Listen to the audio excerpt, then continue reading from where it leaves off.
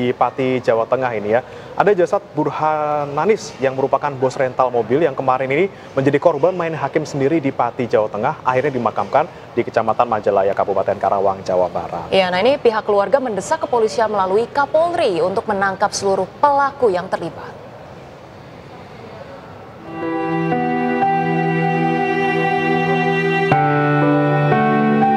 Suasana duka menyelimuti keluarga almarhum Burhanis, bos rental mobil yang menjadi korban main hakim sendiri di Kecamatan Sukolilo, Pati, Jawa Tengah. Usai menjalani otopsi, jasad korban langsung dimakamkan di pemakaman keluarga di Kecamatan Majalaya, Kabupaten Karawang. Adik ipar korban, Haji Haryanto, mengaku kakak iparnya sebelum tewas sempat memberitahukan bahwa ia bersama 3 rekannya akan mengambil mobil miliknya yang berada di daerah Pati, Jawa Tengah. Namun dirinya kaget mendapat informasi dari istri korban bahwa Burhanis telah meninggal dunia dihakimi massa. Haryanto meminta pihak kepolisian mengusut tuntas dan menangkap seluruh pelakunya.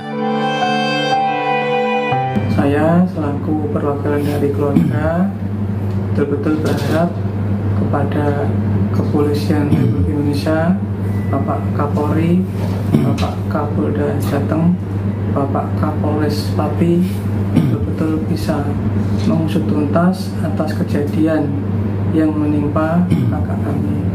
Berharap betul-betul semua ditangkap, barang bukti, video, foto jelas sudah ada, dan insya Allah secara penangkapan. Sementara itu, aparat Polresta Pati telah memeriksa 19 orang saksi dan menetapkan 3 orang sebagai tersangka. Polisi menetapkan tersangka dari analisa video yang beredar di media sosial.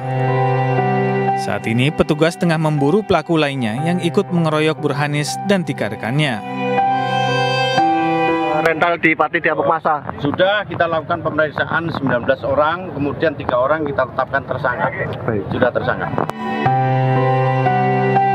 Sebelumnya, Burhanis, seorang pengusaha rental mobil asal Jakarta, dan 3 orang rekannya dikeroyok massa saat mengambil mobil miliknya yang dilarikan penyewanya di Kecamatan Sukolilo, Pati.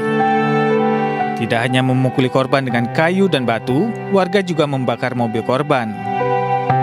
Ironisnya, Burhanis akhirnya meninggal dunia saat menjalani perawatan di rumah sakit. Sedangkan 3 rekannya saat ini kondisinya berangsur membaik dan sudah bisa berkomunikasi. Tim Liputan iNews melaporkan.